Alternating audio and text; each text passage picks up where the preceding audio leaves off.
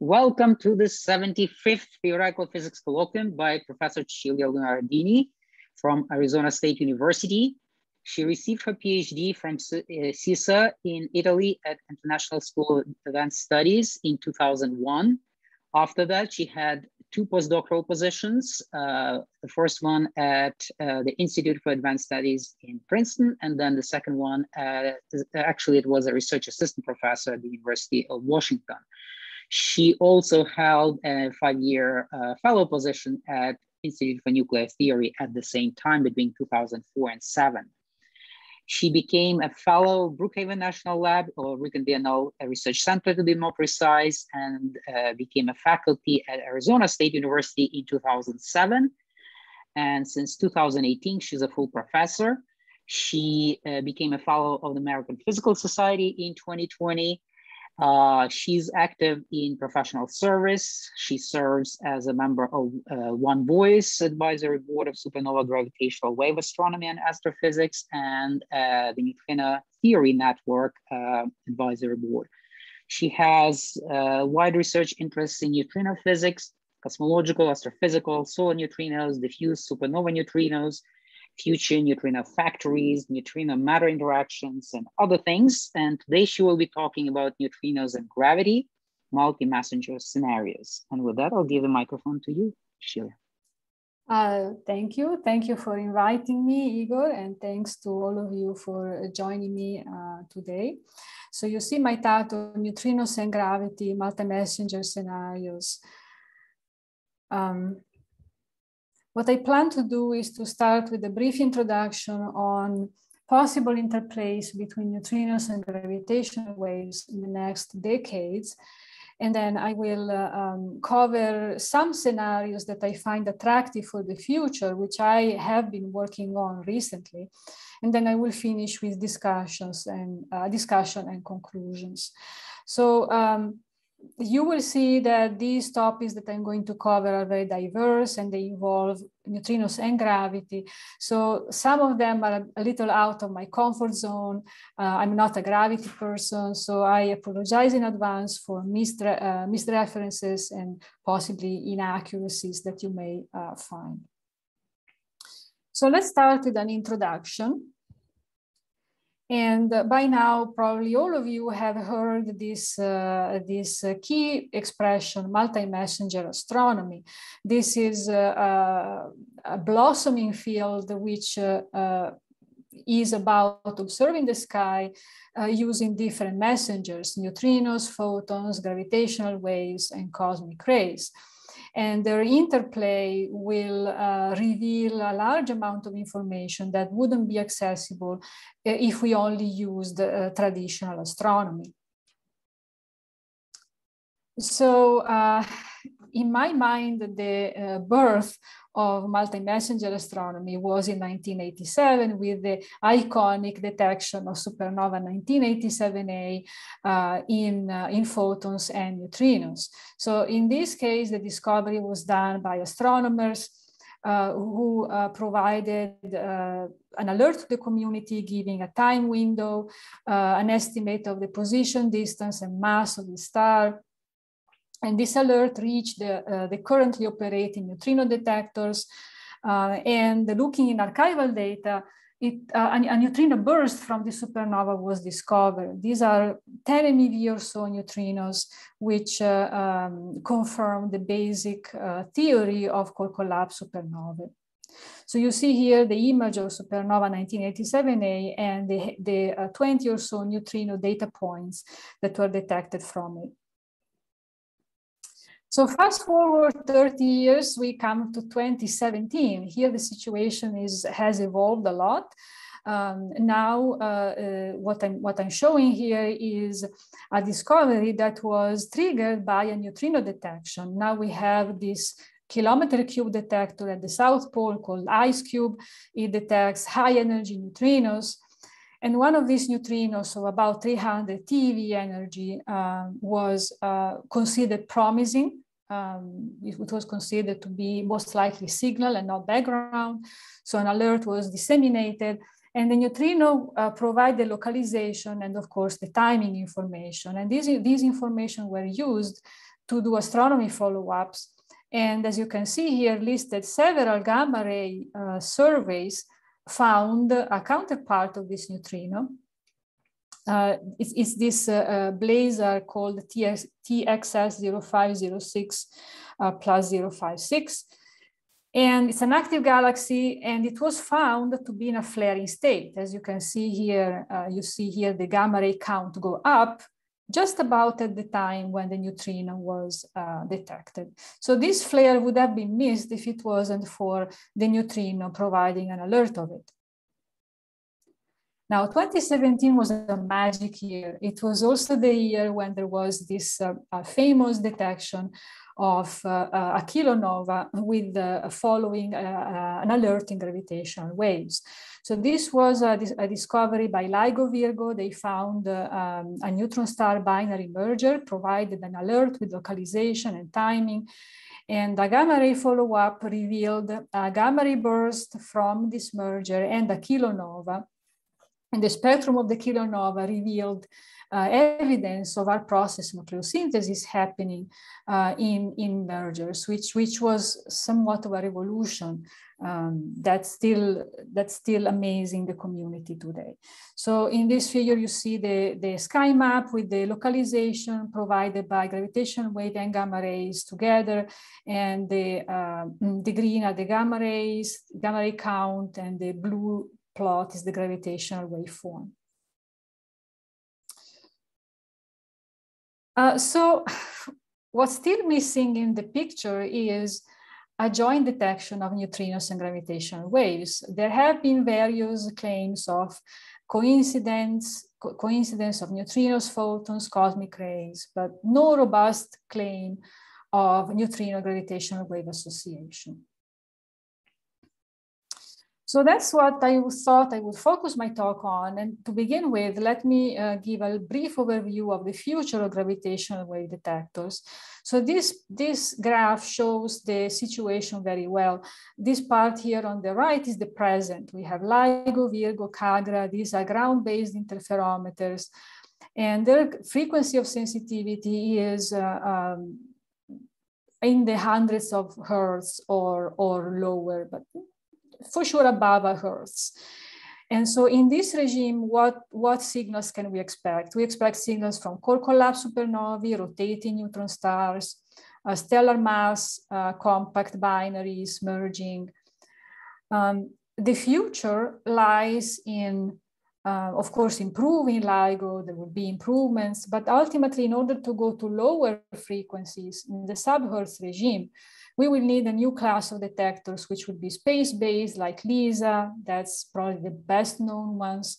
And also we could use pulsar timing arrays. So these techniques will allow us to explore the sub-hertz region where other signals are expected.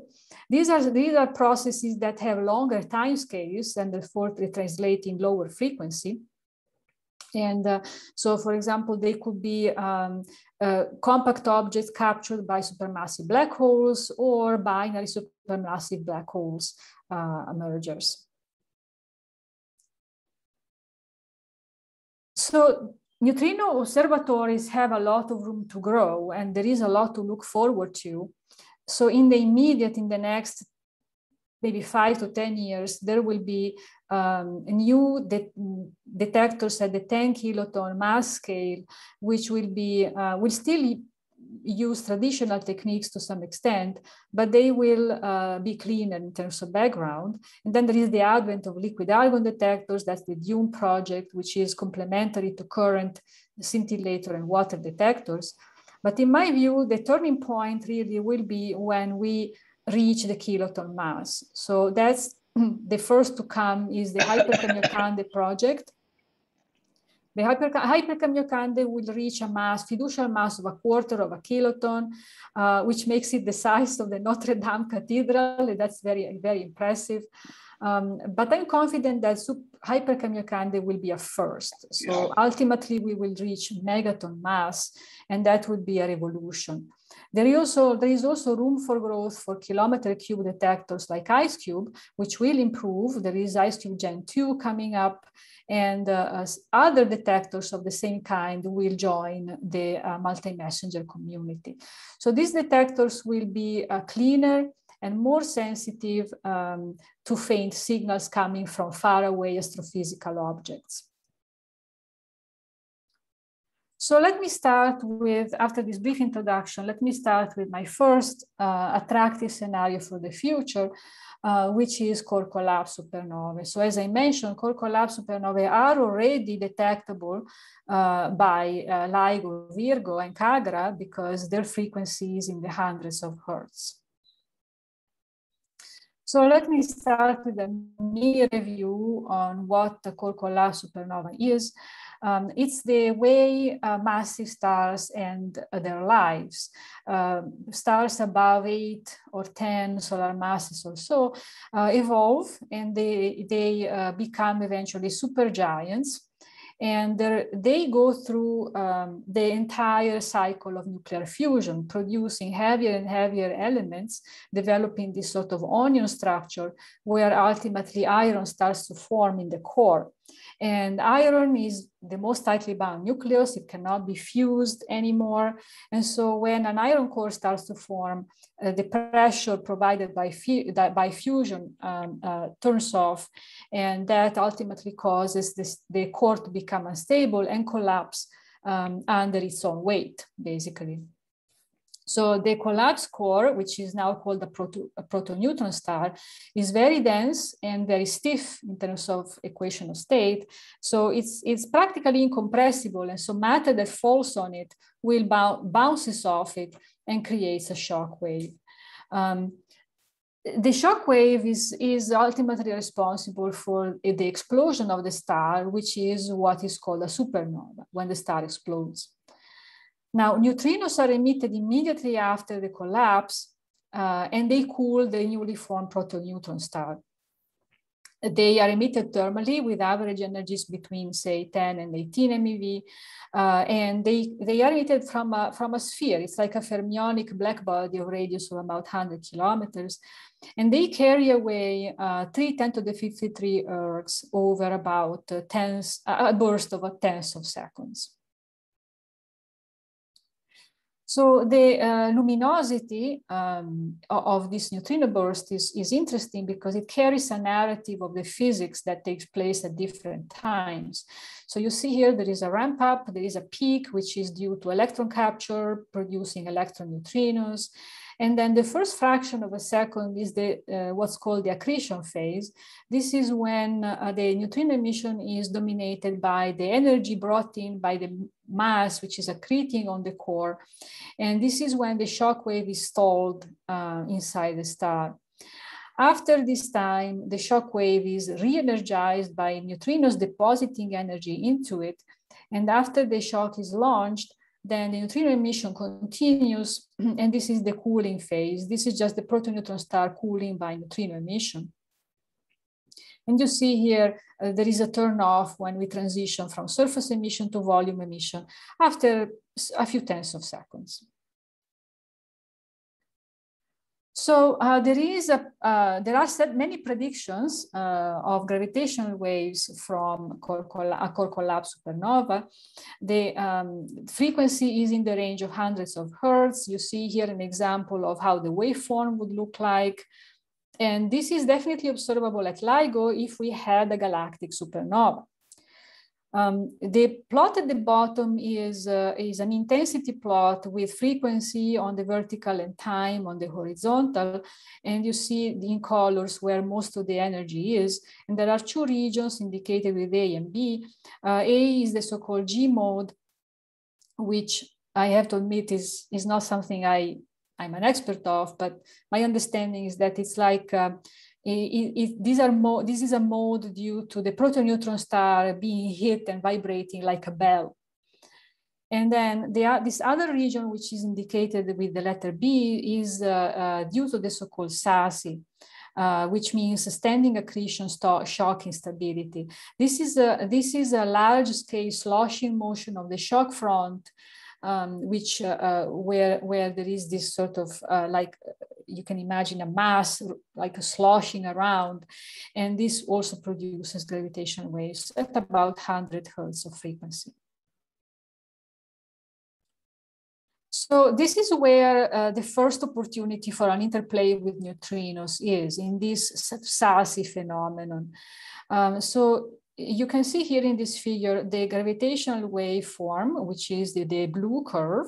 And you see that there are these ripples here in the second half of the plot. And the red curve up here is the count, the neutrino count as a function of time in time bins. And it also has the same oscillatory behavior.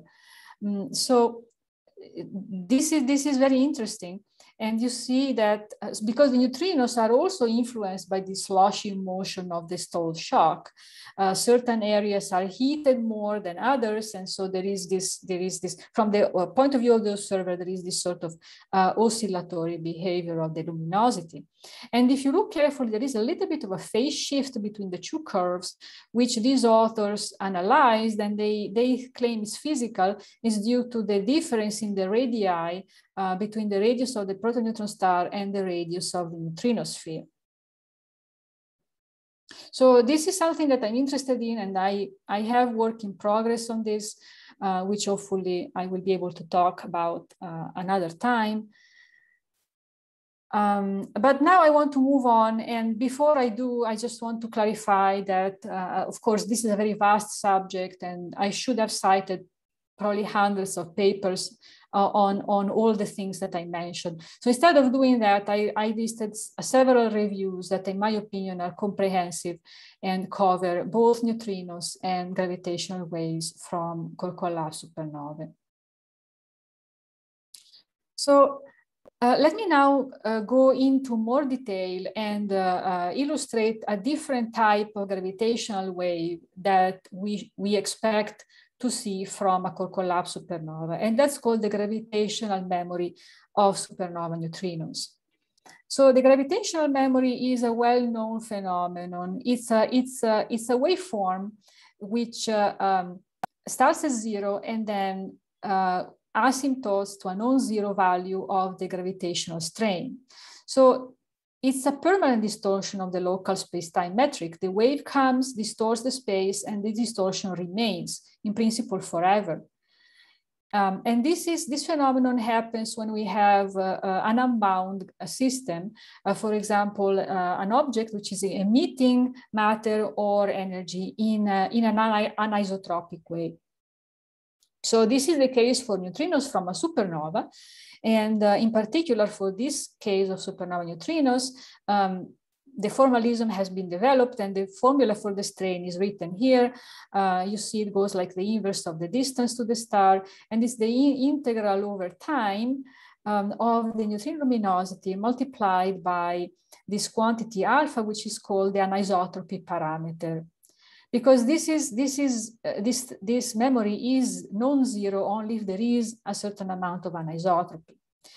And because supernova neutrinos are emitted over tens of seconds, we are looking at a signal in the sub-Hertz scale, which is ideal for the next generation of sub-Hertz detectors.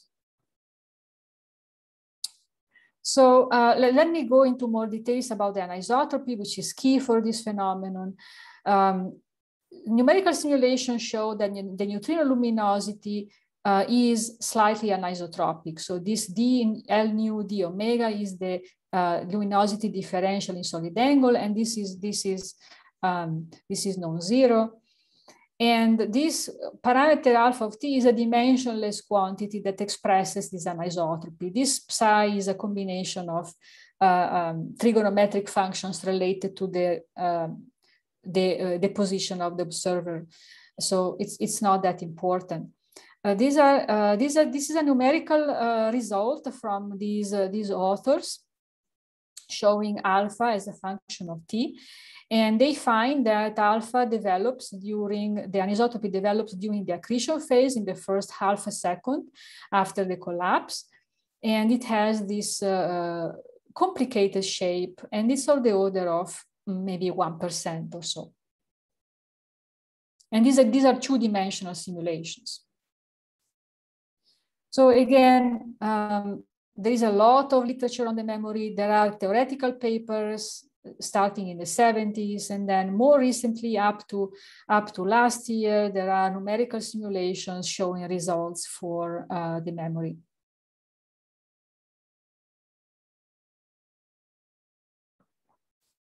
So I thought that this memory phenomenon is an interesting target for the next generation of detectors. And so I decided to study this. And so with my student Moinak Mukhopadhyay and postdoc Carlos Cardona, we produced a paper earlier this year where we built a phenomenological model for the memory. So the idea of behind having a phenomenological model is that this is a model you can play with. You can explore different possibilities.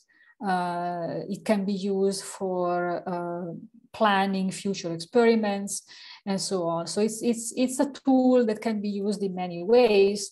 And because it's analytical, then it can be, it's very easy to use as opposed to a complicated and time-consuming numerical code.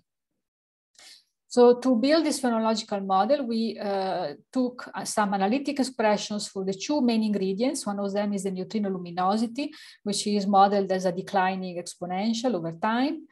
And then alpha of t, the anisotropy, is modeled as a constant plus several Gaussians. And if you plug these two expressions in the master formula that you have seen in the previous slide, you get an analytical expression for the strain, which is written here. It's not pretty, but it's nevertheless useful. And then we also have an analytical expression for the Fourier transform of the strain. So this is a function of the frequency. And I don't expect you to read this in detail. Just consider that we have this analytical form that you can use. And the first thing we did was to check if our toy forms for L, mu, and alpha are reasonable, and they are. They match reasonably well the results of numerical simulations. And keep in mind that we are not interested in reproducing the fast fluctuations that you see in the red curve, because those would influence the signal at high frequency. So we are more interested in the low frequency part and therefore the overall shape of these curves. Cecilia? Yes?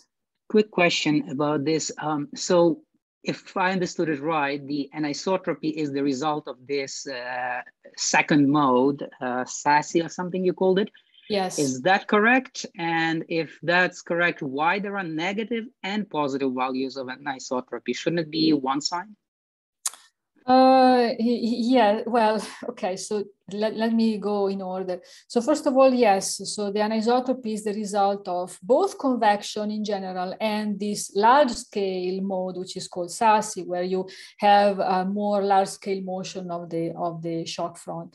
The reason you have the sign being both positive and negative is because it depends on the orientation of the observer. So these quantities here, this psi is a bunch of sines and cosines, and it can be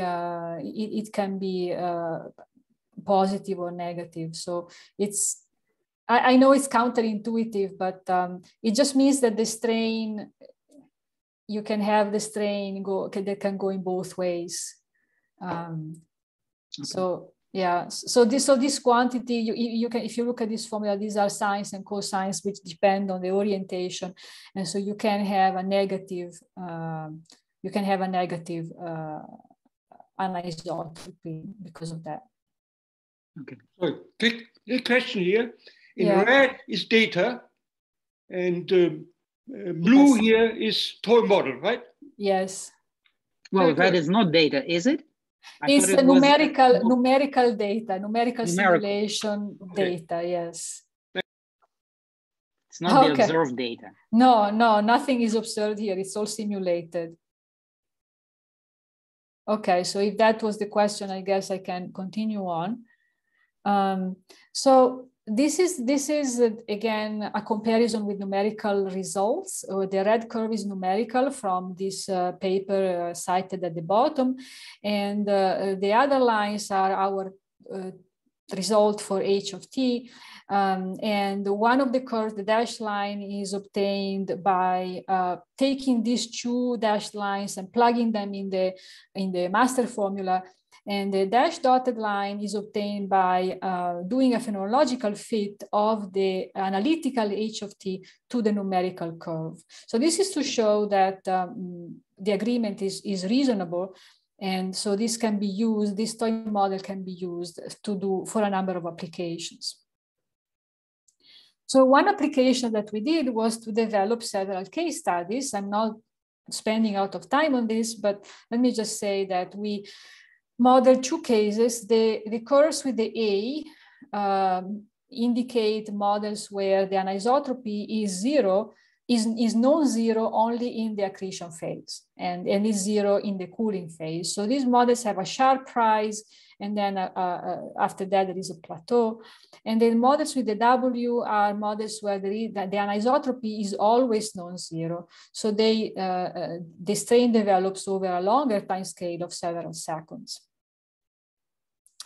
So the most interesting figure is this one, in my opinion, where I'm showing this quantity HC, which is called characteristic strain. It's a dimensionless quantity. It's obtained by taking the modulus of the Fourier transform of the strain multiplied by twice the frequency. And you see here the results as a function of frequency for our models. And these are compared with the sensitivity curve of the SIGO, which is one of the largest planned decihertz detectors.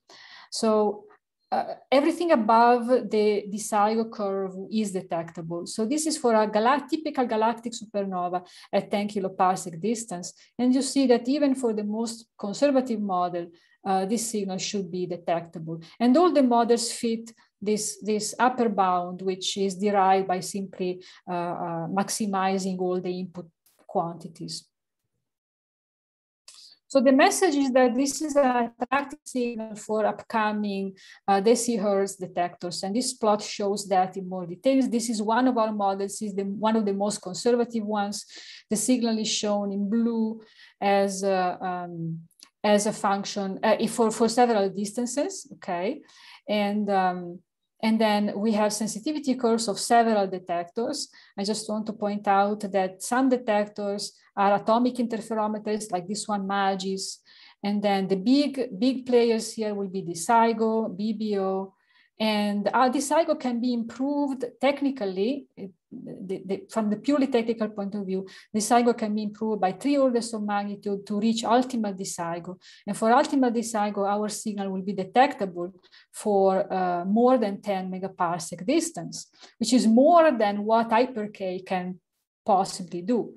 So it's a way to detect neutrinos gravitationally, even in the absence of an actual neutrino detection at a neutrino detector. So inspired by this last idea of how the memory can reveal the presence of a neutrino burst at high distances, then we started a new project with my student, Moinak Mukhopadhyay, and my former postdoc, Zidu Lin. The idea is to study how the memory signals can be used as time triggers to detect neutrinos from very far away supernovae. So the key here is the time coincidence with the memory. Every time you have a memory signal detected, you take a 10 seconds time window coincident with that, and you only look in that time window. And if you do this type of search for, say, 3 decades, then background will be very low. and you can have a practically background-free sample of supernova neutrinos from supernovae in the local universe up to a distance of maybe 100 megaparsecs or so. So what we find is that in order to do this exercise and have a sufficient number of triggers, we need a detector 10 times better than the LIGO, 10 times in terms of noise. And if we have that, we can have, after a few decades, we can have a sample of neutrinos from supernovae in the local universe. Then this is new compared to either having the galactic supernova, which is just one, or having the diffuse flux of supernovae or supernova neutrinos from the entire universe, which is dominated by cosmological supernovae. So this local universe sample is a new possibility that will be opened by memory detections. And these are our preliminary results. This shows the number of neutrinos neutrino events obtained with this technique from time triggers within a certain distance d. So for each distance on the horizontal axis, these are the neutrinos that you get from supernovae up to that distance. And it depends on how well we can do with the time trigger. So this LIGO plus that you can see here is this LIGO times improved by an order of magnitude. And we expect with that triggers up to maybe 30 or so megaparsecs. And I had a few tens of neutrinos, maybe 10 to 30 or 40 neutrinos. But if we have ultimate LIGO, we have time triggers all the way to hundreds of megaparsecs, and we have hundreds of neutrinos obtained that way. The plot on the left is a more conservative scenario, and the plot on the right is a slightly more optimistic scenario, where we put in the mix the possibility that we could have failed supernovae where SAS is particularly strong, and therefore the anisotropy is larger, and so we can have triggers up to larger distances. And in this case, even LIGO can do something. So even LIGO can give us triggers up to maybe 20 or 30 megaparsecs.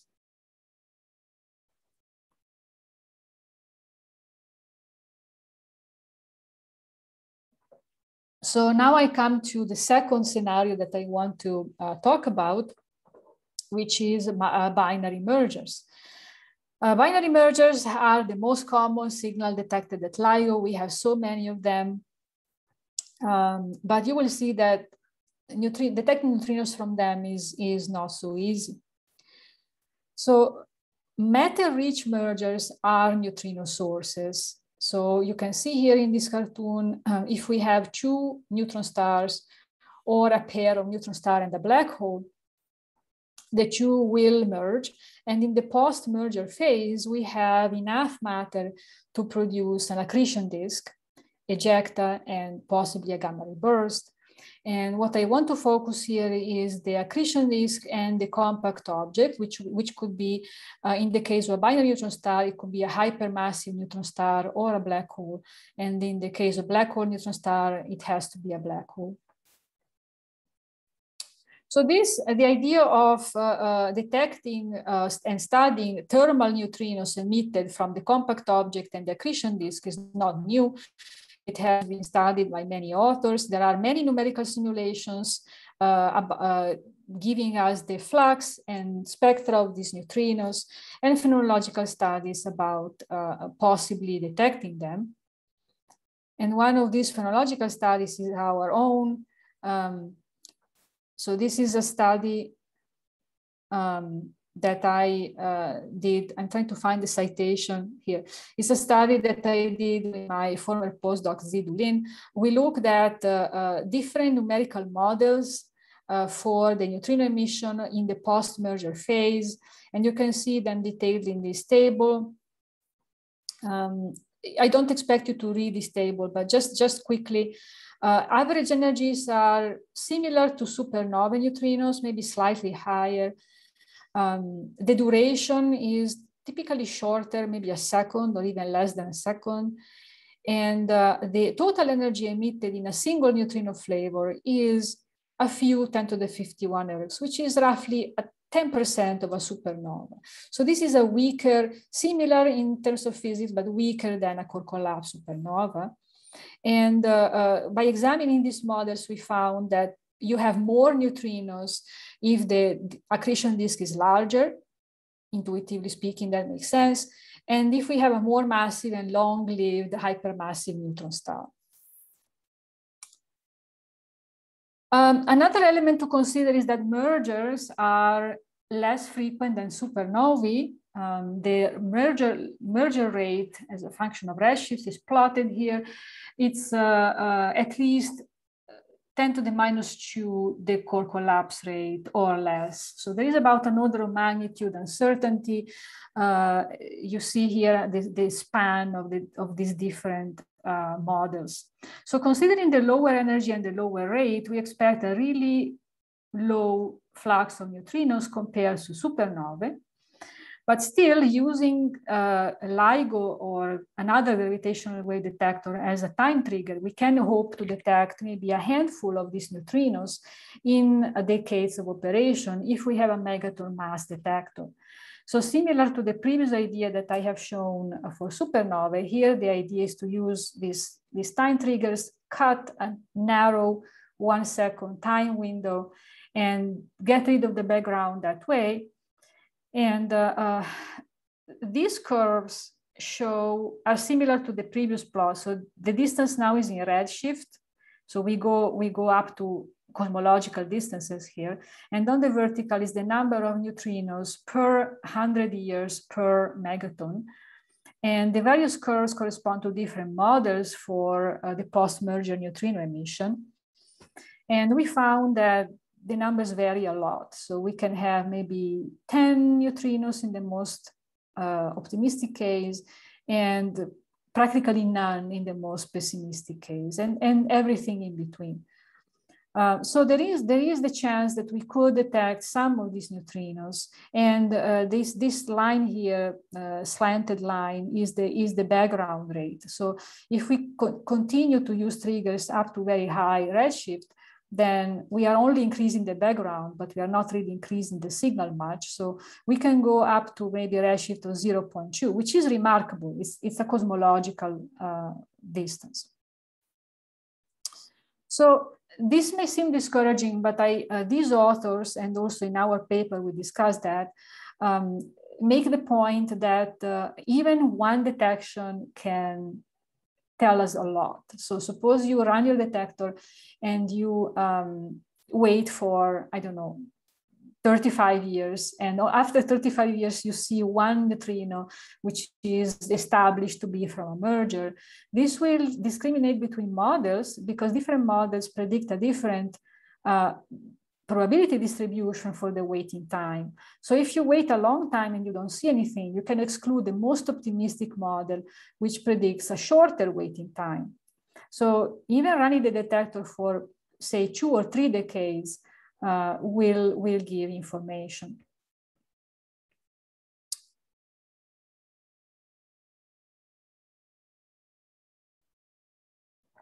Okay, so now I'm ready to transition to my last topic, which is tidal disruption events.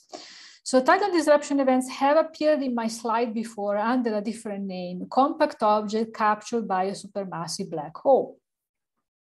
So let's go into that.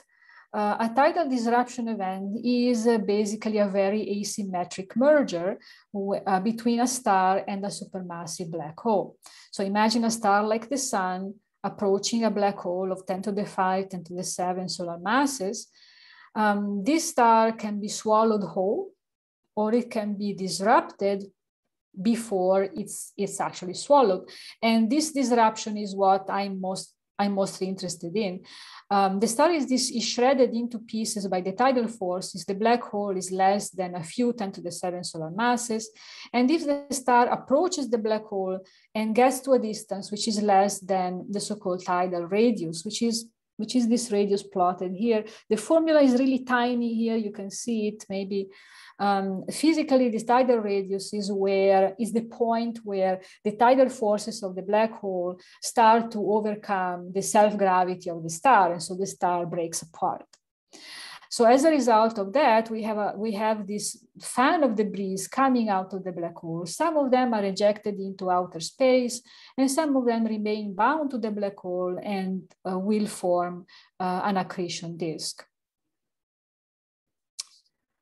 So tidal disruption events are gravitational wave sources, just like any binary merger would be, but they have not been detecting gravitational waves. And that's mostly because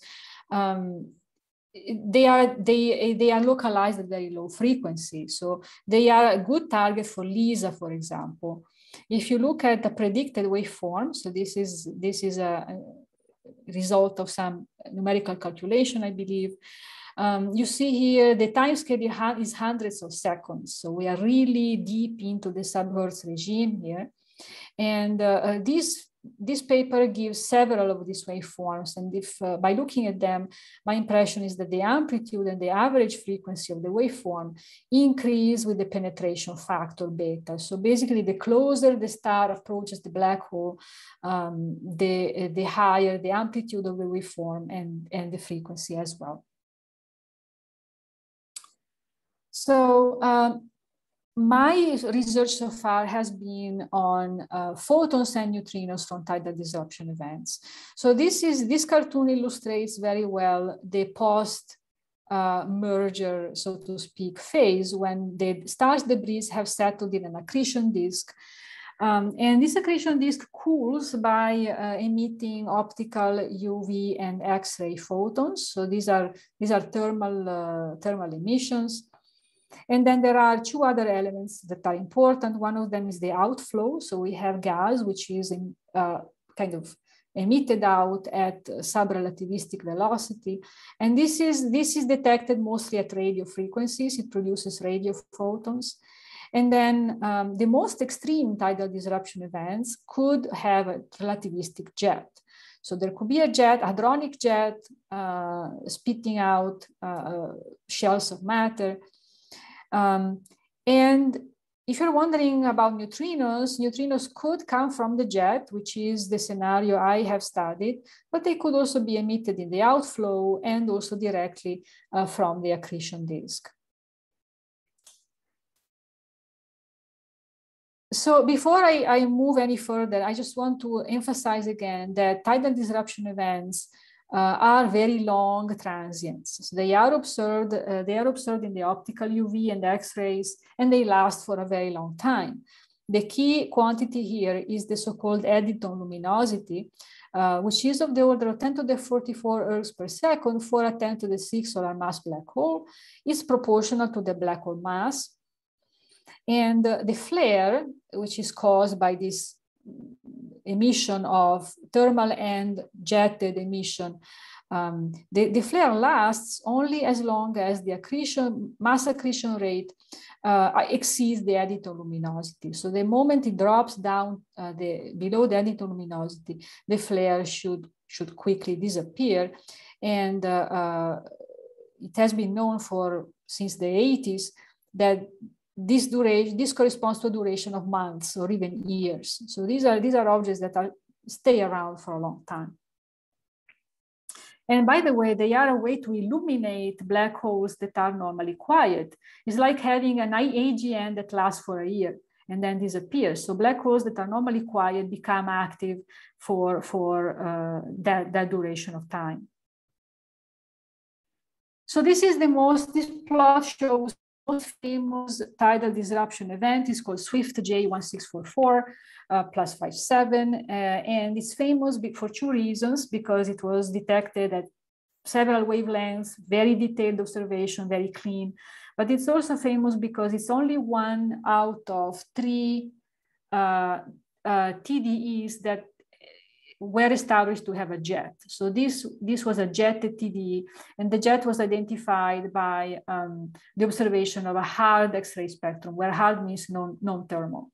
Most TDEs, there are about 100 of them, most of them are purely thermal. So again, lots of references starting in the 70s about the physics of this phenomenon, numerical simulations, observations, predictions for gravitational waves. and predictions for cosmic rays and neutrinos from tidal disruption events. So the work I did recently has to do with neutrinos possibly coming from a tidal disruption event with a jet. So the idea is that neutrinos could come from the jet, and the way they are produced is pretty much similar to any other astrophysical jets. It could be like a gamma ray burst or an AGN. The physics is pretty much the same. So we have this central emitter, which spits out shells of plasma at relativistic speed. Each shell has a slightly different speed, so ultimately the shells collide. And in this collision, after the two shells have merged, in this collision region, the Fermi acceleration mechanism can take place, and we can have protons accelerated to very high energies, up to maybe PeV or so. And then these protons will collide with background photons or background protons and produce pions, and then neutrinos are produced. For each pion, we have 3 neutrinos produced from the pion decay chain. So for a given parent proton, the neutrinos will take up a fraction, maybe a % or so fraction of the energy of the parent proton. Now, this science predicting the spectrum of neutrinos from a jet is very numerical, but I just wanted to give an idea of how it works. And so this is some analytics, which is rough because it's obtained in the so-called delta resonance approximation, where the proton-photon cross-section is approximated as purely with the delta resonance, so a resonance cross-section. And in that case, it's possible to predict the neutrino fluence analytically. The fluence is the flux times the square of the energy. And these are the main ingredients. So there is a normalization, basically how much energy goes into the protons. And then the key quantity is this Fp gamma, which is the pion production efficiency. So that depends on how much energy you have in your background photons. You need to have enough background photons to have efficient pion production. And then it depends on the size of the collision region. So basically, the more compact the collision region is, the more efficient the neutrino production is. And that's reflected by these two parameters here. Gamma is the Lorentz factor of the shells, and there is a dependency on gamma to the -4. And this TV is the variability time scale, is basically the average time between two shells being emitted. And it goes like this variability time scale to the -1. And also the energy of the photon is important. So I don't want to go into the details, but let me just say that the spectrum of neutrinos, if there were no energy losses, the spectrum of neutrinos would pretty much follow the spectrum of the parent proton, which typically goes like energy to the -2. But because of the energy losses, there are these correction factors, zeta pi and zeta mu, which reflect the fact that beyond a certain energy, there are cutoffs due to the pions and muons losing energy before they decay. So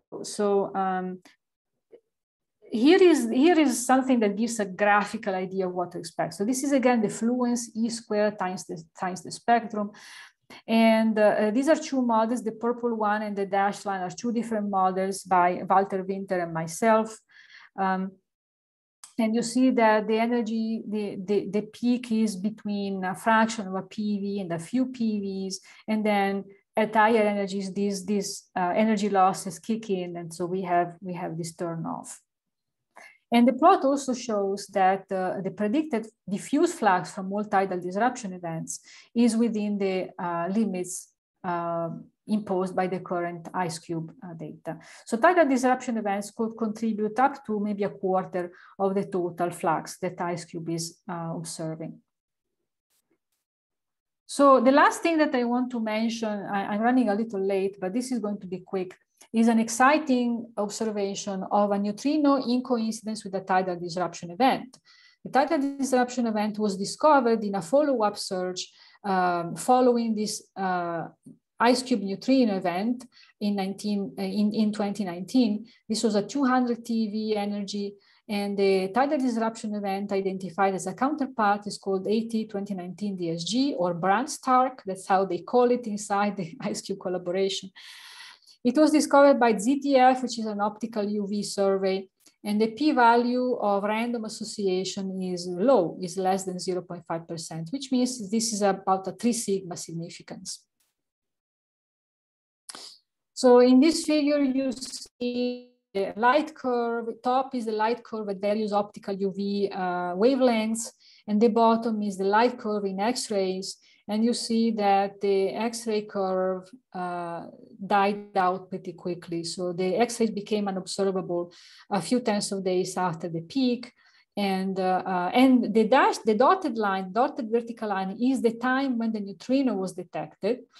So it's kind of curious that there is 150 days, we're talking about 5 months between the peak of the TDE and the neutrino arrival. So I'm making a very long story short by showing our model. This is Walter Winter and myself. This paper is now published in Nature Astronomy. I didn't have time to update the reference. And this is called a concordance jetted model. Concordance because it's kind of comprehensive. It explains the neutrino observation as well as the photon observations using this sort of scenario. So you see here the black hole, the accretion disk emitting X-rays and optical UV photons. Here is the jet. So we assume there is a jet, and this is where the shells collide. And the idea is that not much happens at early times, say in the first 20 days or so, because the key here is the flow. This bluish object is the outflow.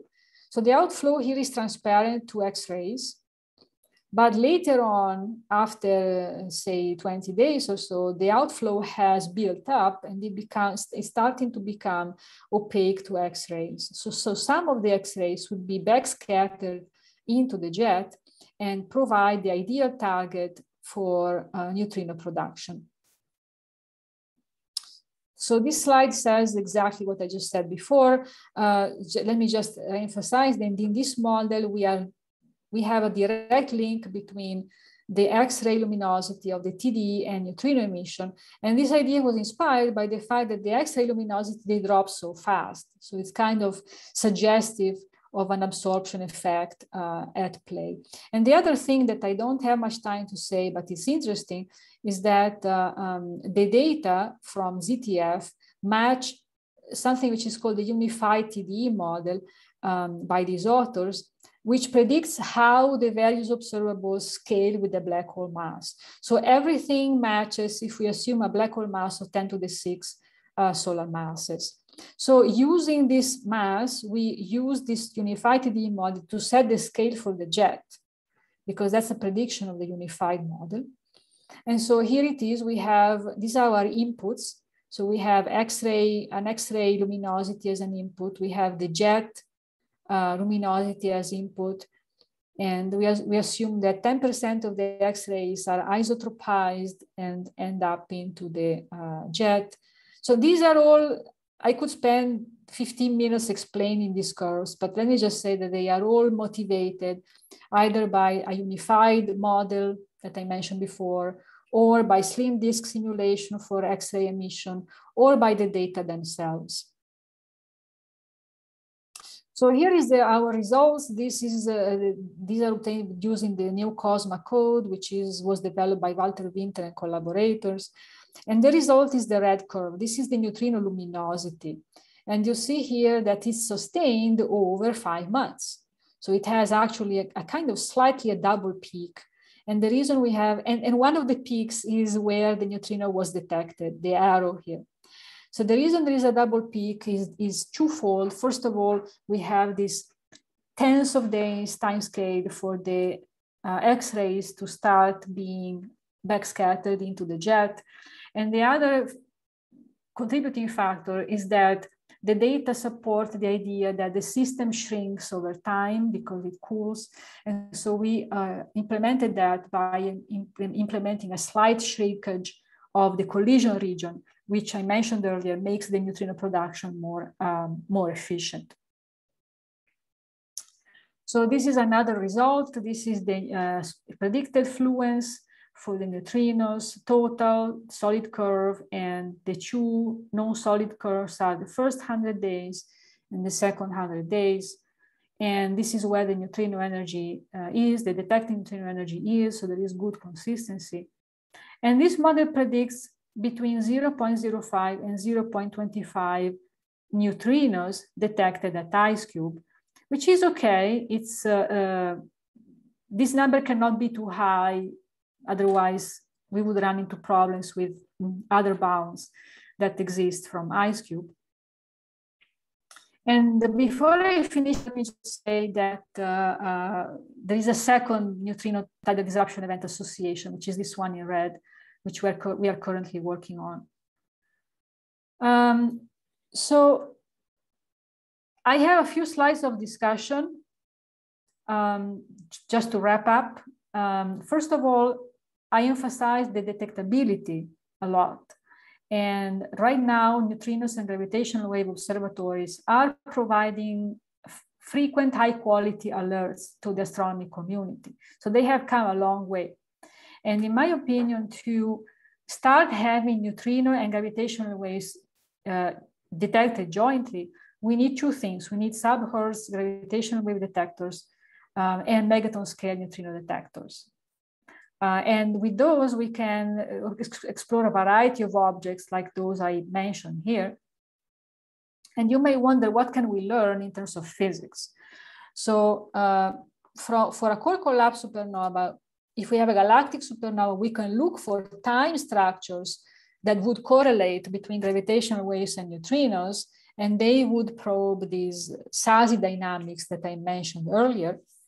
And I'm especially excited about the idea of having, in addition to a single burst and to the total diffuse flux of neutrinos, I'm excited the idea of having a subset of local supernovae neutrinos, maybe 10 or 100 of them, that we can do statistics with and do population studies.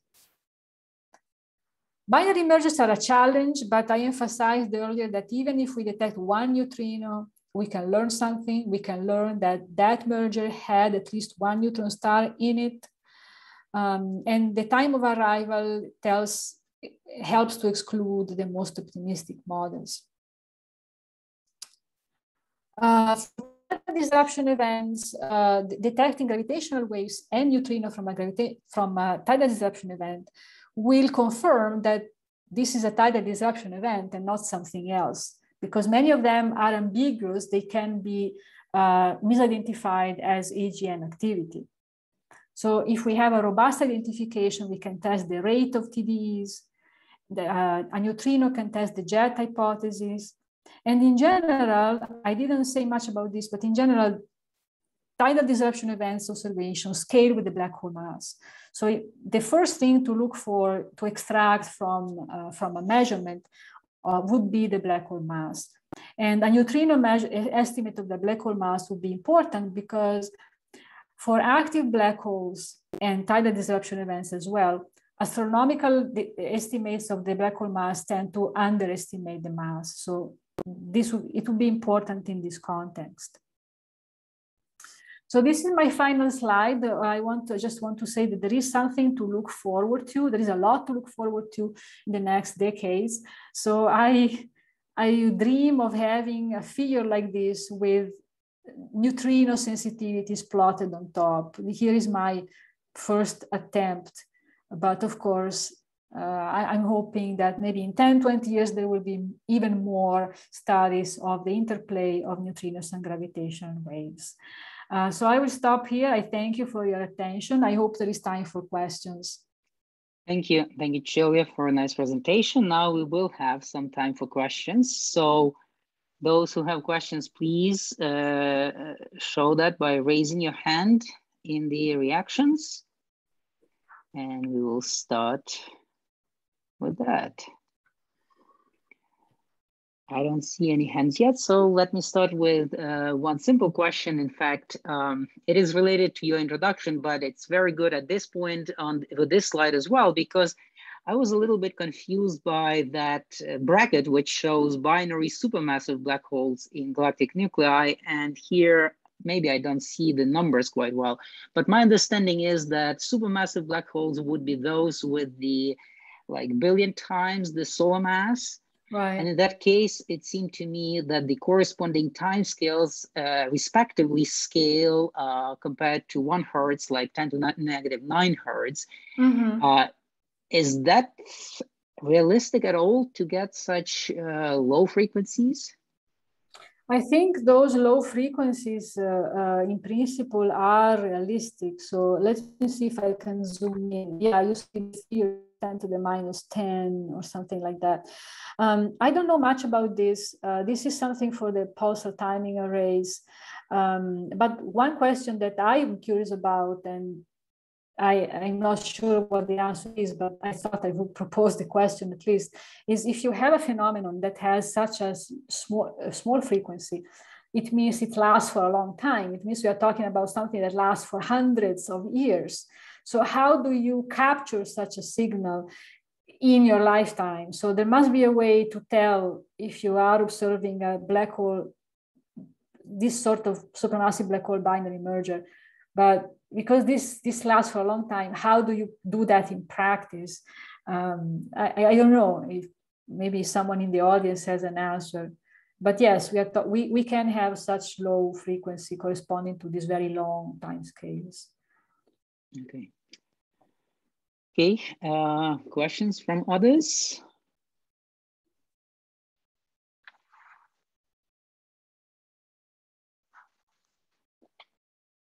I did have another question of my own. Before people warm up to questioning, let me ask this thing. Do I understand that the time delay, so if you're considering the objects where something interesting like this is happening, let's say a merger, 10 megaparsec away or something on that order of magnitude. Do I understand it right that the time delay between the neutrino signal is delayed corresponding to gravitational wave by years? Is that correct? Why did you have this curve which was showing like tens of years? So is that the reason? Oh, tens of years. I'm not sure which curve are you referring to. If you flip a few slides, there was one of them on the summary. This one. 50, yes, yeah. Yeah, okay.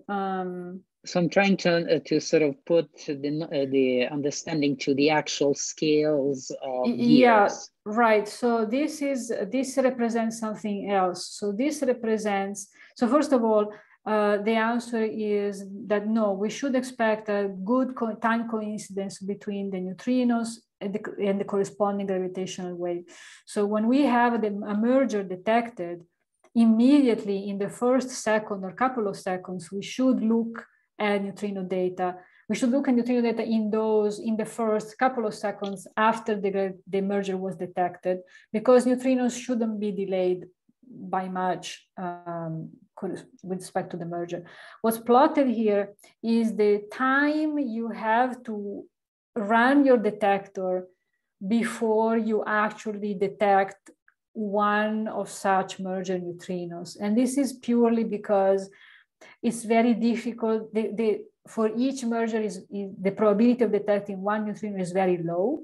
So you may have to wait until you get lucky and you get one. And that could easily be decades. So, but wasn't this related on some specific direction? So if you have some event, you point your detector in a specific direction and then get this. So this was then misunderstood. This is not that kind of curve. No, this is for mergers. Neutrinos are emitted in all directions, so we don't have to hope to have a specific orientation, because the accretion disk is basically thermally emitting. So you should see neutrinos regardless of the orientation. So this curve refers to it's a statistical curve. It's the probability distribution of the arrival time of neutrinos. It's like, it reminds me of, it's Poisson statistics. It reminds me of these things that you study in university, like, okay, how long do you have to wait until the first car passes by your window or something? And there is a statistics for that. Okay, I see. Okay, I slightly misunderstood the meaning of that then. Okay, the next question, Henry De Jong. Hi, good morning. Hi. Great talk, thank you. You got me excited about neutrinos now. Especially the future. But a question on a TDE event, maybe I missed it and you could have covered it, but the interface between the jets and the outflow, wouldn't that cause a tremendous amount of chaotic like turbulence? And wouldn't that be an extremely good generator of neutrinos? Yeah, right there. Well, okay, so I think you are talking about what's the interface between the jet and the outflow. Correct. So in some sense, that's our idea as well. So we thought, okay, the outflow can basically serve as some sort of mirroring the photons into the jet. But you're right, I'm actually doing this with a student. We are trying to learn the structure of the jet and how the jet is affected by the outflow. And there are a couple of things that can happen that can affect the neutrino production. One of them is jet collimation. The outflow could simply exert pressure on the jet and collimate it so that the jet is kind of squeezed. And I think intuitively that should boost the neutrino production because the environment inside the jet becomes denser. And the second thing is that this may be a little more speculative, but if the outflow is so extended that the jet has to go through it, then the jet head will kind of hit the outflow, and some of the jet material will kind of circulate down. And so there will be this sort of layer between the jet and the outflow where there is this sort of turbulence, as you said. And as far as I know, this is something to look into, but I don't think there is much done on that. So something interesting to look at. Okay, thank you. Mm-hmm. Any other questions? This last question kind of reminded me that when you were discussing this part, one of the things that I was wondering as well is actually something simpler. You are looking at P gamma processes. Why not PP processes, which probably should be energetic enough to produce a lot of pions by themselves? Why do we need specifically P gamma? Yeah, yes, I mean, of course you have both. So it's all about the density. So it turns out, and this is as far as I can explain, it turns out that the photon density is higher than the proton density. So you have these protons that are accelerated, but in order to have enough density of protons for proton-proton collision to be efficient, you need to have some sort of barrier ahead of the jet. You need to have maybe the outflow blocking the jet, or a cloud. There are papers about this happening if there is a cloud in front, or if, so you need to have some, or some part of the accretion disk. If the accretion disk has a weird shape, the jet could kind of pass through it, and then you can have efficient proton-proton collision. But in the jet itself, the protons are too underdense for this to happen. This is as much as I can say qualitatively. Okay, sounds good. Okay, any other questions? Any other questions? I don't see anything at this moment, so let me use the opportunity to thank you again for a nice presentation. And with that, we'll stop the official part.